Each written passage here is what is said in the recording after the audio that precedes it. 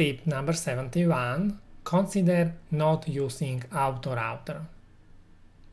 Many people ask me if I use autorouter, so the answer is no, I do not use autorouter.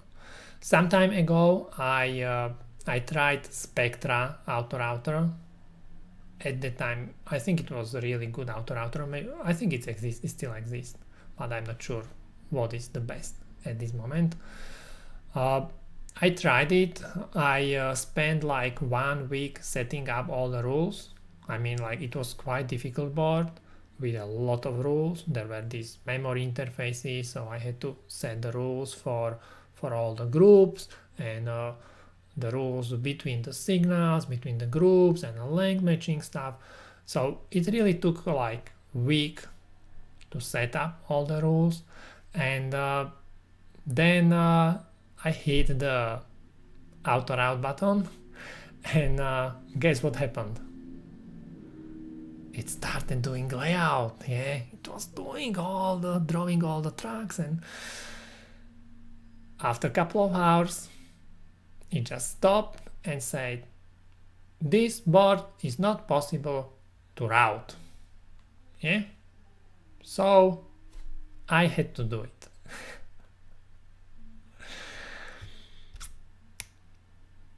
I know some people, they use autorouter. I know maybe it can be used on some simple boards if it does not really matter how the signals are routed.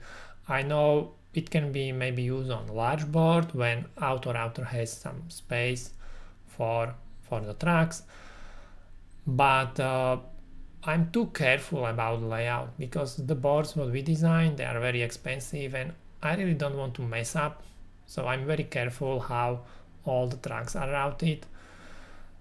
And also you know, when I do placement, I think how all the signals are going to be routed. So when I'm placing the components, I already know what signals are going to be routed on what layers, because we plan the layout ahead. The autorouter, it doesn't know how I'm planning the layout. It's hard to explain it to it. Also, maybe what could be useful, or when autorouter could be useful, if you just route some small parts of your PCB, but again, I never tried it because, you know, setting up all the rules, and I just route it. It's much easier and simple, like trying autorouter to do it. Maybe if there is autorouter which you can really control very well, like you tell the autorouter, take all these signals and route them only up to this point, yeah? Not do all the connections, only route it up to this point. Or route the connection between this chip and this chip, but place all the vias somewhere here in this area. That could be useful. That could speed up layout. But I'm not sure if this kind of control you can have about the autorouters. If yes, let me know, or let us know in the comments of these videos. And recently I was watching Dave's video. I'm pretty sure everybody knows Dave, this one, when he was trying the Altium autorouter.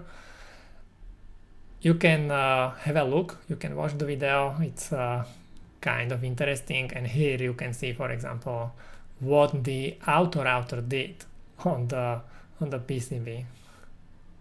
Wow, really interesting. So I think based on this you can make your own opinion about how good the autorouters are, or how good these Altium autorouters, maybe others are better, I don't know. Tip number 71, consider not using autorouter. Why? People still do the best job.